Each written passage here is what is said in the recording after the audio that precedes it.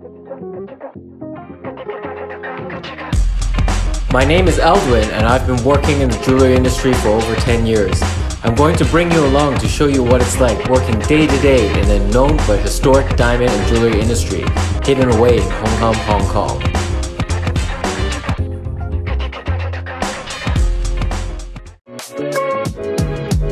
Alright everybody, so we're going to talk about how to buy a diamond bracelet online. Here we got two tennis bracelets. So believe it or not, both of these are 5 carats. So it really depends on what you're looking for. This one is 5 carats with 50 stones, meaning it's 10 pointer each or 0.10 carat. This one is 35 stones and it's 5 carats. So with this type of setting, we call it the big look. So it makes it each stone look bigger than it is. So each stone is actually around 14 pointer, but because there's more gold in between, it makes the whole bracelet look a lot bigger.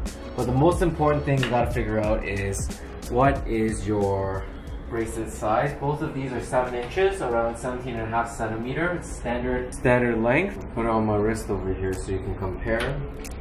Alright, so we got the big look over here, and then the standard one, we call this the horseshoe setting because it looks like a lucky horseshoe. So set in a way where you can see the profile of the diamonds, so it looks like it's floating above the setting, but from face up it just looks like classic 4-prong tennis. So if you're gonna wear it with a watch, you might want to loosen it up a little bit first. Looser, then we'll do one at a time. So how you wear a bracelet is you take this end, call this a box clasp.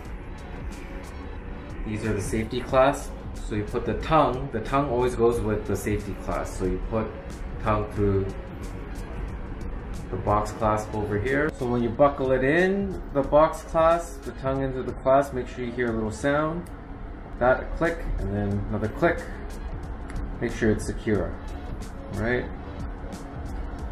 And a lot of people ask me how you can wear a bracelet by yourself without any assistance, because when you buy one in the jewelry store, they help you put it on, but if you buy one online, you have to put one on yourself. So what I like to do is take the open side, the box clasp, put it outward, and then hold the bracelet against my body over here. Take the tongue, put it into the clasp, like that,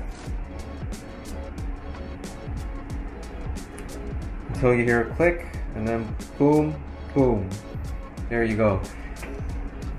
And make sure that, you know, it depends on some people and where you live. Some environments are, they have all 4 seasons, like in New York or in Toronto it's a little bit cooler. They might want a little bit more space because you know, your skin shrinks in the winter and then the summer swells up. In Hong Kong it's super hot, so some people like a little bit more space, but sometimes when you're in the office the AC is really strong, so your hand might shrink a little bit. But personally I like to have 1 to 2 finger space, so that's how you know it fits. So this is 7 inches, around 17.5 centimeters, and tennis bracelet that goes all the way around, so you can wear it by itself or you can stack it with other bracelets or a watch like that. I'm going to show you one more time how to put it on with the jumbo setting, the big look setting. Just like that, put it against your body, tongue through clasp over here, give it a little bit of a push, you hear the click, pop the right, pop the left, there you go. 2 finger space, so just enough so that it can dangle down gently on your wrist without constricting your wrist.